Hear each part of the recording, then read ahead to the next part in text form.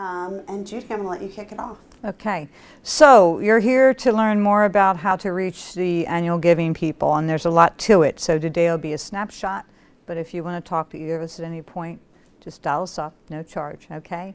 So direct mail works, and some of the reasons it works, and we're going to go over this, it outperforms all channels by a large margin. I was just having that discussion at my table outside with somebody. Why? Because it does.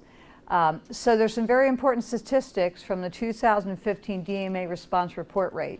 On a national level, it achieves a 3.7% response rate, and that's with your in-house list, okay?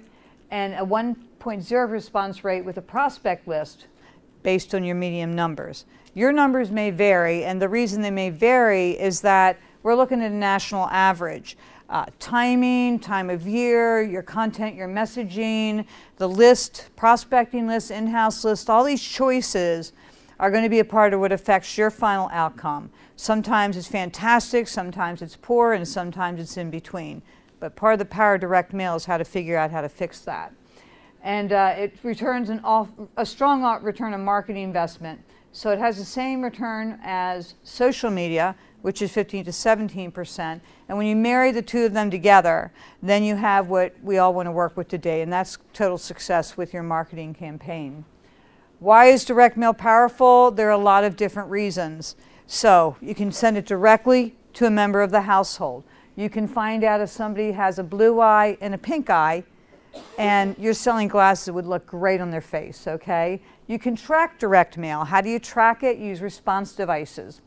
If you send out a piece of mail and you don't put a response device on it, you don't know if it performed or not. You don't know how well it performed. And I have some nonprofits, God bless them, that take a marker on their BREs and put a red line down. That's a response device. Okay, but you're better off to have something you can actually track and put into your system when the returns come in. You can test different mailing lists, and that's a very long story on lists. But you can test different lists, different parts of your in-house list, prospecting lists, traded lists, and because you can test them, you actually get a chance to see if they work or don't work. That's huge. You can't do that with all forms of media. You can customize with variable data in your mail piece. You can say, hey Judy, come see me. You know, Rebecca, thank you for that $2,463 check you sent last year for my cause. Could you make it $3,643 this year? She'll say yes all the time. Or you can put it on the front and the back. You can match a letter, a 2-page letter with a response device already filled out, so you don't have to worry about the recipient.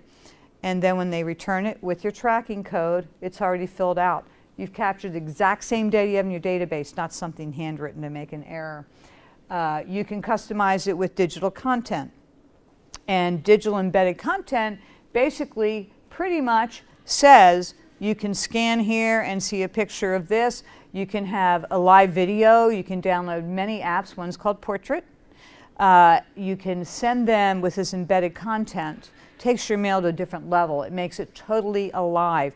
The end user isn't just physically opening something and reacting to it and reading it. They're viewing it.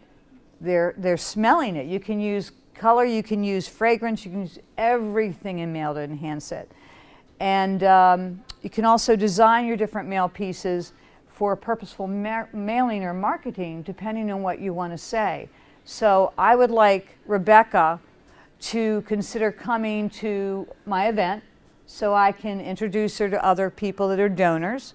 I might ask Rebecca to up her donation. I might ask Rebecca to make a major gift. I may ask Rebecca 100 things.